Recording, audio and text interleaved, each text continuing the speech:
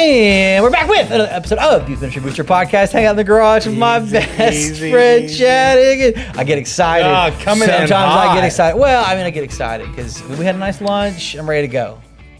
It was rare. Fantastic. Yeah, it was good. It's very good. My name is Chad Higgins, and I am excited to be here. My name is Zach Workun. I'm excited to be here. Did you introduce yourself, or did I just jump in this most? I'll be honest. You brought so much energy at the beginning. It was too much. It was too much. Because normally you're like, "Hey, what's up? What are you? I'm Zach Workun." Hey, and so, anyways, you threw me off my game. Let's go. We'll slow it down. Well, no. We're past that point. We're moving on. Hey, welcome to another episode of the Youth Ministry Booster Podcast. My name is Zach Workun. Hang in the garage with my best friend, Chad Higgins. See, then we did it. We got it. We're there. We're ready. Take two every time. If this is their first time watching this, it's too much. It's too much. Well, it's fine. Welcome. Welcome. Glad you're here. This episode is actually a part 3er. We're on the third part. Trinity. The third one's never good. Oh, no. The return of the organization. Yeah. Revenge of the Organization, Return of the Organization. This is, if you haven't watched the first 2, we'll link them below. But this is at least the third part, maybe a fourth part. We'll see how far we get into our notes today. For what youth ministers and youth ministries need to get organized. But before we do that, I want to hear the story that you shared with me about your daughter. We love our kiddos. We talk about them. Malia is your daughter for first-time listeners. Y'all are back to school, and you're back in a regular rhythm of going to church. Yeah. After summer in and out, vacay camps, whatever. And Malia had the most delightful story to share. Yeah, so our church is doing this thing where they haven't restarted their children's church stuff yet. We've got a bunch of college students that come, and so they're starting to get back into a labor school. force. Yeah, the labor force. Yeah. And so before they kick that off, the kids are coming in the main service with their parents, and so they have these cool little kids boxes that kids are able for to Sunday morning worship. Yeah, it's really good. It keeps them entertained because instead of going off to kids' church, it's right. you'd bring the kids' church. Yeah, they go to their in little the pizza box Sunday school, and then they come in with us. Yeah. So well played, kids ministry. Well played. So Malia is between Martha and I. Yeah. She's knees on the ground, facing the chair, playing with this little box, and pastor speaking. Yeah. And he makes the phrase, "Here we see Jesus," talking about in the text. Yeah, here we the see text, Jesus doing this. Right? The Christological lens of the text. Correct. Yeah, got it. Yeah. Now, what this man doesn't know is that my daughter, for the last probably half a year, has had this reoccurring question over and over again of, why can I not see God? Where's he at? Okay. Let's call him. Yeah. We talk a lot about God. Why can't I see God? We keep calling. Where's he at? So Malia, in the middle of playing, I don't even think she's listening, right? Yeah. But she hears the phrase, "Here we see Jesus." My girl jumps up.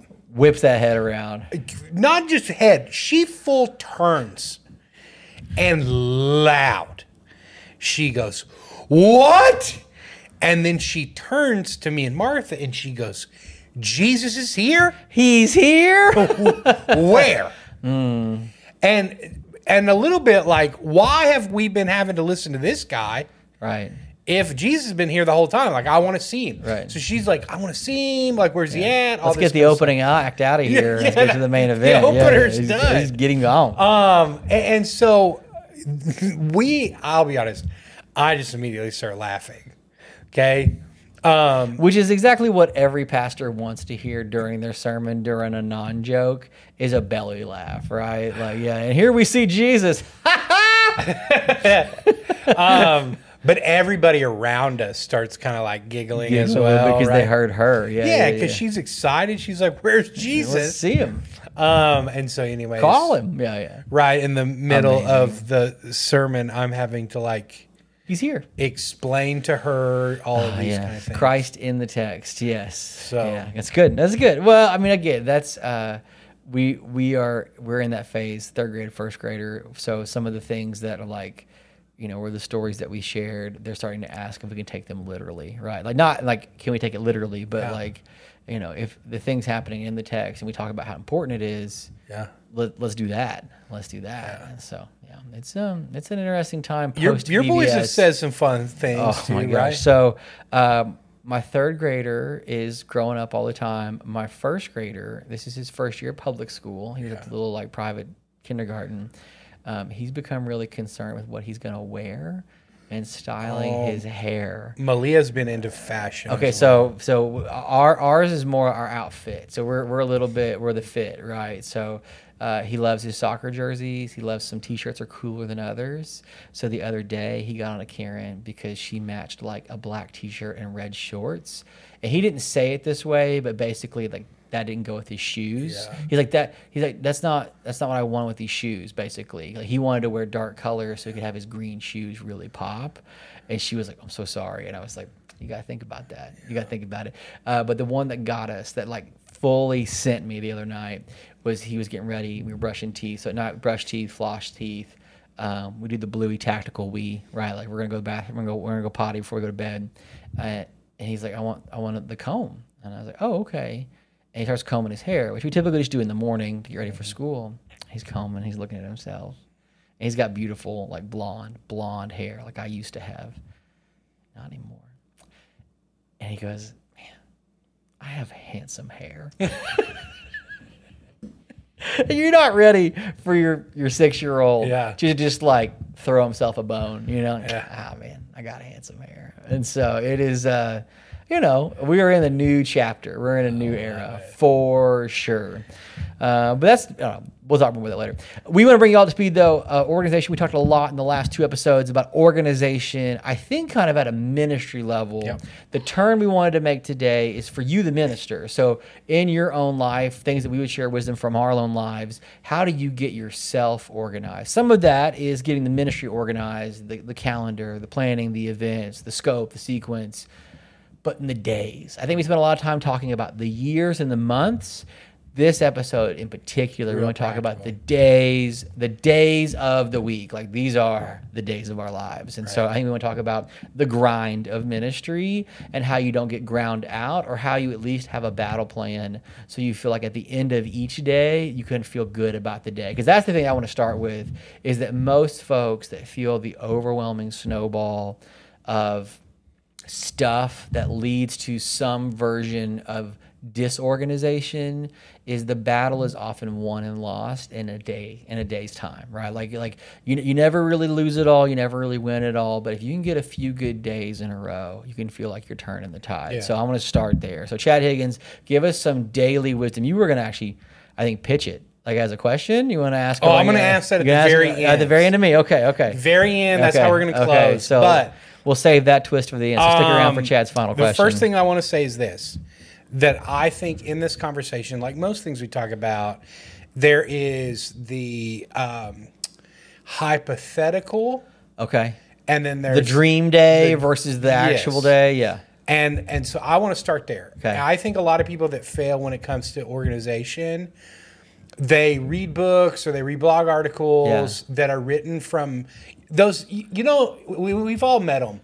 There are those people that have to have like all their pencils lined up in the right direction. These idealized days. Yeah, and there are some people that, let's just be honest, those are mental health disorders that are... Right. That's a different podcast for a different day. Yeah. It's too much, and we recommend help. But if you're unorganized, you look and you're like, oh, I should be doing that. That's what organization is. Right. Yeah. And I think sometimes we try to take tips and tricks from people that are just like naturally inclined that way. Okay. And I don't know that always works for everybody. So the first thing I would say, even with everything that we're going to talk about in this episode, above all, find the things that work for you that push you towards the direction that you want to go. Don't just do the things that are natural or easy. Right. Those of what has gotten you to this place of feeling unorganized. That's right. So it is going to be a stretch for you, but finding things that actually work is going to be really important. Well, I mean, I think one of the first pitfalls for anybody looking to get organized is thinking that the tool was going to do the work. Yeah. Like just because you have, like, there are so many apps you can download that are great apps, but if you never use it or you use it once, it's not going to get it done. Like to the point that like some of my favorite people in this space of organization management are like pencil, paper, Post-it. Like whatever you will actually use is the best tool. Whatever you'll learn to use is the best tool. So the advocacy here is like, man, if you just got this device or just this app or this thing, it would change your life. Whatever works for you. Personal organization is very frankly that. It is very personal. So you can be techie, you can be analog. Whatever works is what works. So do that. Yeah. Okay, so the first advice that I would give is this. The thing that's helped me with organization is actually a spatial thing. Okay. So if I get the room ready? Well, create space for organization. Okay. I think a lot of times when we start to have messy areas or even lack in organization in things like receipts, it often comes down to the lack of a space. So it's really hard to keep a room organized if the goal is just when we pick it up, we just want it to look nice.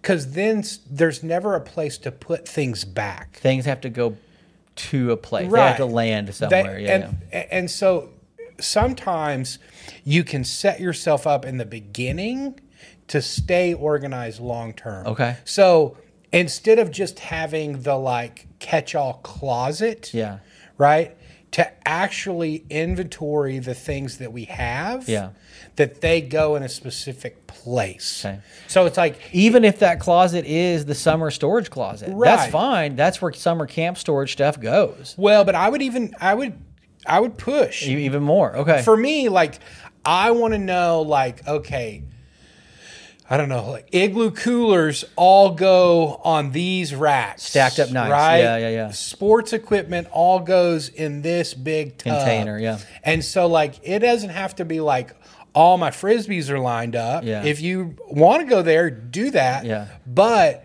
I think labeling it allows it to, like, have a space that also allows when somebody else puts it up. Could find it. Because that's one of the things we talked about, I think, in the first episode, is good organization allows for leadership to happen, for you to begin to delegate. And so now it's, hey, will you help us pick up after camp? You're not having, you want to be there, right, and help with the process if you can. But you're not the one going, oh, let's put this here. That you become the bottleneck because only you know where things go. It's labeled, and we're able to see this is exactly where these kind of things are put away. And so anytime you buy something new or you bring something into the process, right, start to think through, where does this go? Where is it stored, housed, all that kind of stuff. That's good. And that's going to help a lot. Well, I think that even carries over into your own, like, let's make the space smaller. So your own office. You don't have to have an intricate file for receipts, but there should be at least a place that they go. If you have an app that you're scanning and taking pictures and then you're keeping hard copies for 12 months, at least there's a desk drawer or an accordion file, something they go in, or at the bare minimum, a big envelope that I put all of this month in until the end of the month, and then we're going to, run them through. Like, there's just got to be some place for it to land, so it's not just filling up your wallet or laying all over your desk to end up becoming scratch paper or whatever. Boxes with lids are your friend. Yes. Labeled boxes with lids. Big fan of labeled boxes with lids. Because even let's say you have a real simple structure, okay? Every receipt that I'm going to get, it doesn't even have to look nice, is going to go in this shoebox. Okay? That sits on your desk. Without a doubt, a shoebox without a lid is just messy. It's messy. You put a lid on that guy, organized somehow.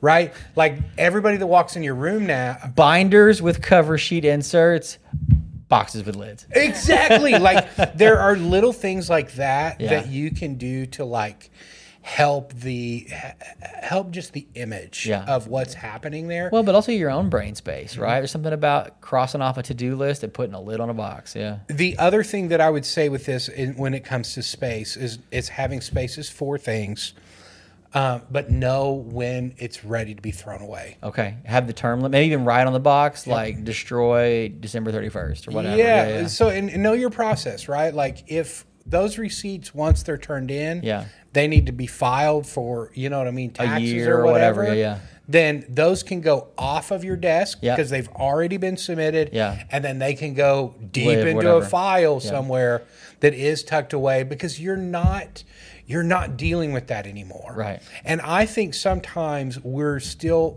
have things on our workspace that were work that are no longer work, and we need to move those out. The commentary from last month sermon series, put that bad boy back on the bookshelf. He done, like, or the notes you have or the scrap paper you're doing. I think this is actually one of the easiest ways to begin to turn the tide is to take 10 minutes whenever you're about to be done, take 10 extra minutes, clean your workspace off so that tomorrow morning when you show up, it's in a posture of ready and not a posture of busy. Oh, that's good. Today, like having this room ready for us to record before you even got here, we were ready. Like there wasn't like, well, hold on, let me get the light out of the box and the whatever. Like it doesn't always live like this. Like this is like 50% of what it usually is. But yesterday, before I finished, I got this set up. So when you came in today, we're ready to go. I appreciate that. You're welcome. You're welcome. Yeah, so I think having space is a big one. I think that's an area that's achievable for everyone. Yeah. It's going to be different for everyone, but I think creating places for those to happen. And that's going to help you not just with your desk or your room, but even think through like, okay, when it comes to the check-in process of students coming on Wednesday. Those new cards, having space for the things is going to allow you to be able to plug leaders into it, explain it much easier. And so like do all of the elements that are used week to week have a space, both to be kept and stored, but then also like the using process, right? Like I don't know how many times, you're trying to set up check-in and you're trying to find pins. Yeah. You know what I mean? Like those should be little things where it's like there's a drawer full of pins. We know where those kind of things. There's a big cup full of pins. Right. How'd y'all go through 300 pins? We had 50 here and 250 in the backup. Right. And when they're strewn everywhere, like you're just constantly grabbing those kind of things, and so I think minimizing those, allowing for space is going to be a good thing to help you. So organize the space you have. I think batching some of the tasks is something else that we can do. So offline or in real life, one of the ways on a Sunday or midweek, one of my dear friends from North Carolina in ministry has a clipboard that like collapse open close. So you can have a list of important things on top. And then you can open it up if you collect anything. So whether it's maybe monies for an event, a form, a new student, a prayer card, there's something you're carrying around with you that's dedicated to that work. And then either that night or the next day, it's all ready for you to open and you can sort and distribute what you need to. But everything's all together in one place, ready to be organized instead of you having like 2 checks in your backpack and then a note card in your Bible and another thing folded up in your wallet. Like everything goes here, and then that goes from our youth gathering time to my office, and then from there it gets distributed and organized. Same for our desktop. And so I know that's one of the areas you wanted to talk about.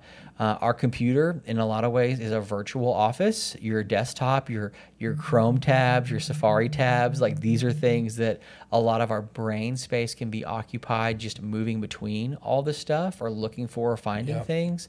There's probably some weekly time doing some digital housekeeping, cleaning, putting some lids on digital boxes by putting old files backed up in a cloud drive and not cluttering your desktop, putting them on an external hard drive. I can't think about all the times that I did my worst because I had things in places that I could not find them, to the point that I almost rewrote some resources or things that I already had. I just didn't know that it was, because it was strewn about and not in the folder that I thought. Yeah, this is an actual class that I wish Was taught. more. This is seminary level stuff. Yeah. Specifically when it comes to organization of a laptop. Like I don't think it's taught enough how to utilize mail. Our email is one of the apps that we probably use the most. Yeah. And With no structure. With no structure. It's just like No tags, no flags, no everything folders. is just in the inbox. It's a pretty strong metaphor for how a lot of us feel about our Correct. work. And Yeah. then it's just like, I know that so-and-so sent me something. Yeah. So then you're doing like random searches for Yeah. like camp. Chad camp file reimbursement. Yep. Can't find it. And Never happened, apparently. In the same way that you're going to create, hopefully, Yeah. create some folders on your desktop. And I'll kind of explain to you kind of how I try to set Yeah. my stuff up. We'll talk through the mail first. Is I try to create folders on the side that are events or projects. Okay. And so anytime a new project gets started, like So that DNOW or that conference, Yeah, like- whoever it's from, it's in that folder. and I want to label it as such. So like, DNOW 2020 Yeah. is going to be a folder. That was a rough year, but it's a pretty empty folder. Yeah, dude. It's a pretty rough. Of all the DNOWs, that one had either the fewest or the most emails, Everybody was depending sick. on whether you had a February or a March DNOW. I forgot about that. That was a rough year. And so everything that comes in about that, or I send out Yeah. about that, you just drag it lives over there, there. yeah. It lives there. The other piece of, there are sometimes that things just are back and forth that don't really fall anywhere, Yeah. or kind of just general archive. Yes, those long threads. Yeah. The only things that should be in your major inbox are like action items. action items right now. Yeah. These are things that you're currently working on. Please reply to blank. And your inbox, in a way, is a to-do list. For some folks, so I have a friend that literally he emails himself tasks to do. There is no app, there is no note paper. He lives and breathes out of email. And so if it's get the proposal to Chad by Friday, he writes an email that says the details and maybe a link, and then he gets it done by cleaning out his inbox. Yep. And that's how he does his work. The other thing, It's a way to do it. The other thing that I would really recommend Yeah. is you never, ever, ever put that email on anything not work related. Okay. That is not your Hulu login. Yes. Yes. That is not your J.C. Penney's credit card. You know what I mean? 15% off at IHOP for my birthday? Yes. You're welcome. And the minute that email address gets out there, Yeah. the first email that you see, you've got to go to the bottom of that page and unsubscribe. Yep. Every time. Because the last thing that you want is your email to begin to be filled with stuff like that. Fettered, dirtied, So muddied. Dude, go out, make some generic Yeah. Google email that's Yeah. free. Yeah. Use pastoradmin at gmail.com. And then that can just be the thing that you sign up for everything Yeah. with. That you just know. I like Domino's coupons. Yeah. All right. Cool Well, then it dude goes 22 there. at the hotmail.com. Yeah. Please make all of your generic emails through hotmail.com. Yeah. It's the best. You've got to clean up that space and protect it as much as you can. Yes.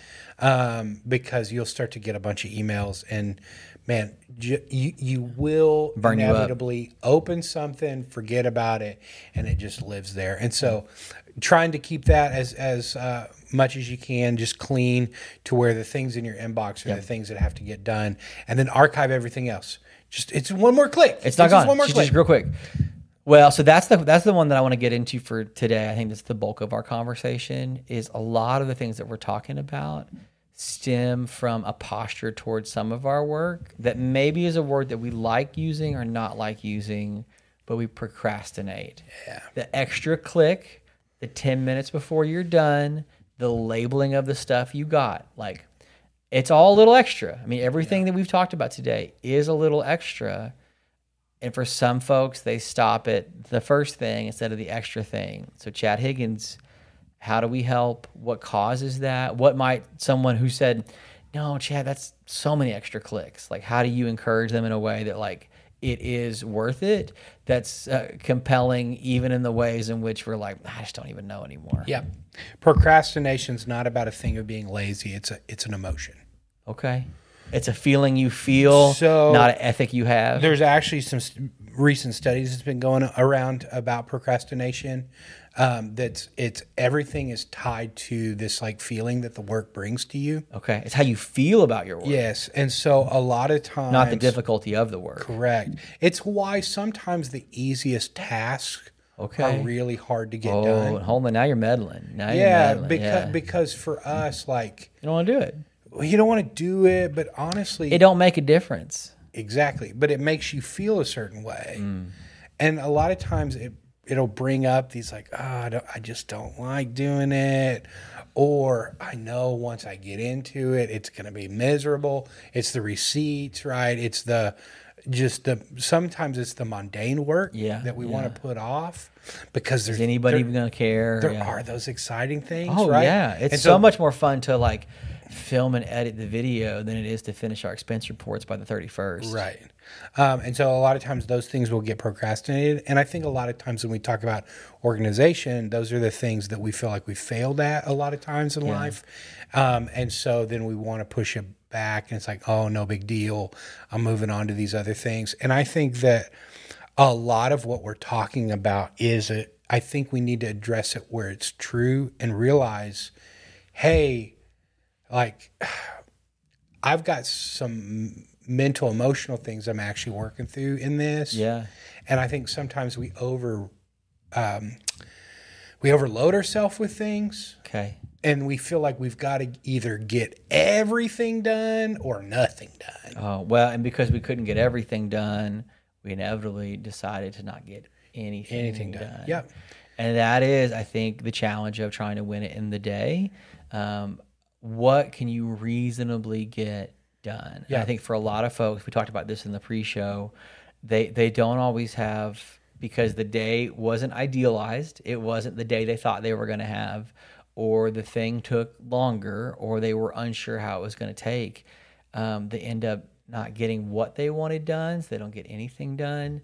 And so, man, what is the wisdom there of like trying to like accurately map out like how do we estimate our time better so that we actually can get the 3 things done we wanted to get done and not got the one thing that didn't quite get done, so now we got nothing done. Yeah. So here's the thing that I would really recommend. And it's the thing that's worked for me. I will first say this. You don't know how long everything's going to take. Okay. You just don't. You can estimate it. Yeah. Some things take less time, some things take more time. So therefore, I think you've got to be way in front of stuff. Okay. One of the things that helped me the most that I got to in student ministry is I never wanted to be working on anything that was happening that week. Okay.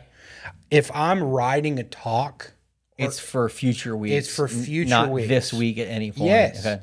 Like any of those kind of things. Like I don't want to be finishing something even Monday that we're doing Friday. Yeah.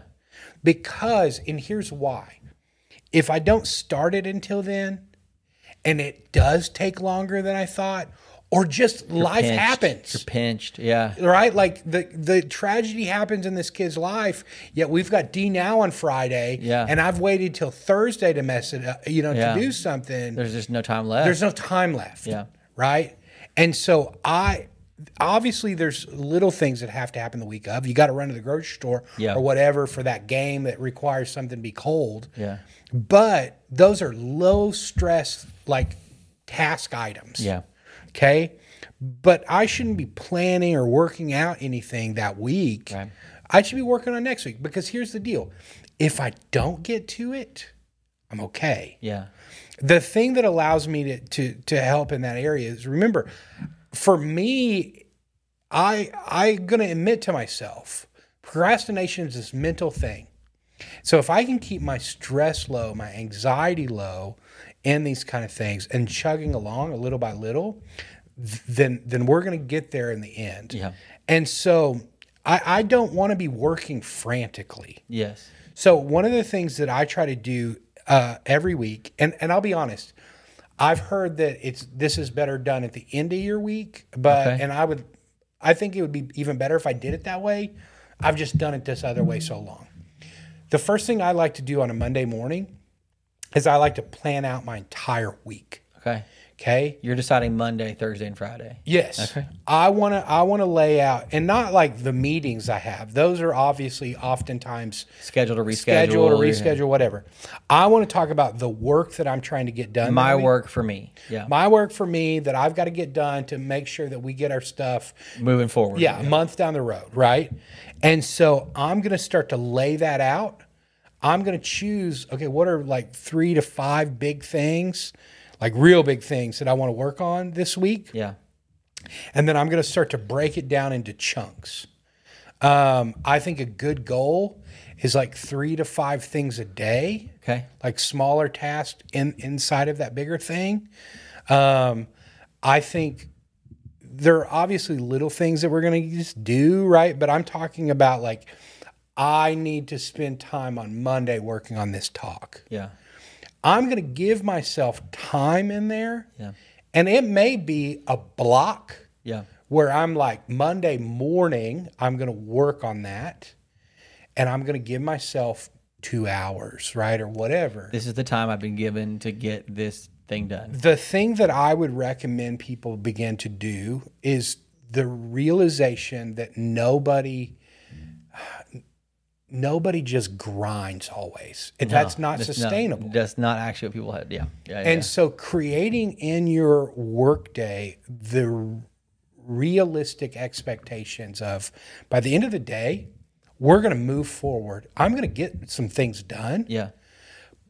But if you're trying to go in there and schedule every 15 minutes of your life, you're gonna make it to like 10:30. Yeah. You're going to be burnt out. You're going to be burnt out, and then done. You're not going to get anything done that afternoon. Yeah.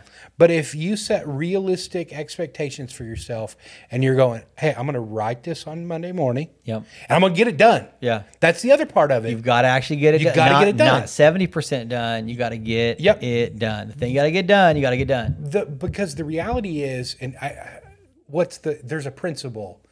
It's Parkinson's? No, I think it is. It's something like that where you're like, it shouldn't be this. It's a principle that whatever the time frame that you put on something is how long it takes. Is how long it actually takes. Is that Pareto? Is it Pareto principle? No, I think that's 2080. It may be, but Parkinson's feels like it's the wrong answer. It's we'll look it up and put it in the comments. It's one of those things. It's like, that's a disease. Yeah. Anyway, yeah. Things take the time you give them is correct. The principle. Yeah. And so when you're like, I'm going to finish this within 2 hours, you're going to finish it within 2 hours.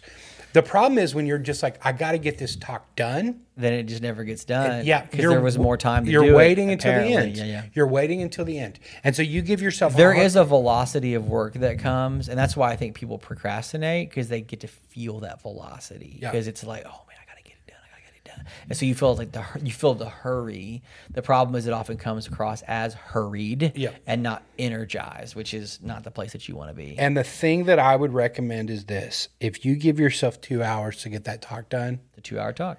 And you knock it out in an hour and 25 minutes. Don't add something else. Don't. You did good. You won. You did good. Or do something in that space Coffees that you for closers. enjoy. Yeah. Go grab a cup of coffee. You won. Yeah. Like, because what that's going to do for you, one, it's a little reward. Yeah. Right? Which we're huge fans of. Like, that is such one of our mutual friends, whenever he gets his email inbox cleared out, he gets to have a bag of Swedish fish. That's his treat. That's his treat. Like every time that he gets his email inbox down to 0, he gets a bag of Swedish fish, and then he's like almost like programmed himself to do that. So that's it's pretty good. It's good. But what's going to help you in that, one, it's going to get you ready for the next thing that you got to get done that you've already scheduled. Yeah. So Monday, I'm going to try to schedule as many of those out all week. Yep. I often work in blocks. I really have about 3 blocks out of the day that I found work best for me. I'll put big tasks in the morning for me, and then I'll normally put like 2 to 3 smaller tasks in the afternoon that I want to try to accomplish. I just know that post 3 o'clock, I'm kind of worthless. Focus is done. Energy's tapped. You're feeling it. You're feeling it. I like to put myself in meetings later in the day. Okay. Oh my gosh, 100%. The people that start their day off with a meeting, I'm like, you're literally burning up the best part of the day. Unless it's like the most important meeting of the whole week. Yeah, get out of here. I can rise and grind earlier, and then really in those later afternoon times, I need to be around people. I love a 1 or 2 o'clock meeting. And so much connect better. that kind of way. And so I want to put it in chunks like that. I want to knock them out, but I want to schedule my meetings. And so I have start time, end time. Every once in a while, when I'm really dragging, I'll even bust out a clock and timer.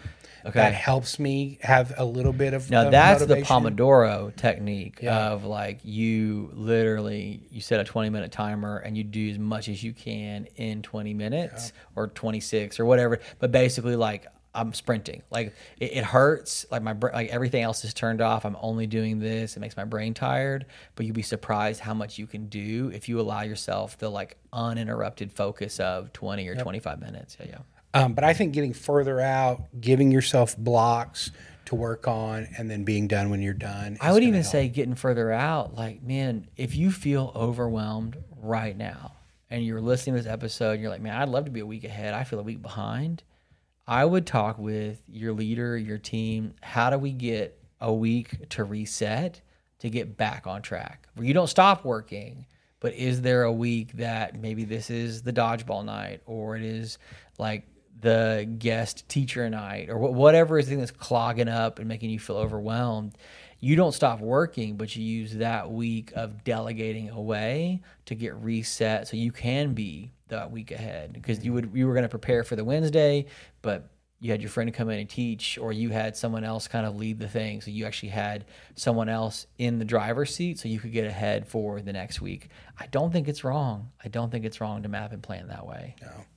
No, and I think that there are weeks, not that we want to put it on autopilot, but I think that there are weeks that we could recycle things to get ourselves ahead, right? Like, especially if you've been in it long enough, right? Like there was probably a series that you done, 2 years ago. Or 5 years ago. You know what I mean? That none of those kids in this room even remember anymore. There's still great content that you're able to kind of pull back out. But to do that, you had to have folders and you had to keep stuff. Something saved, Okay, you had a question you wanted to end us with. Okay, Put a little urgency in our lives. So this is, I like a little make or break, Chad Higgins. Here's the question that I asked you before we started. And I'm glad that it's made this is a weird hypothetical.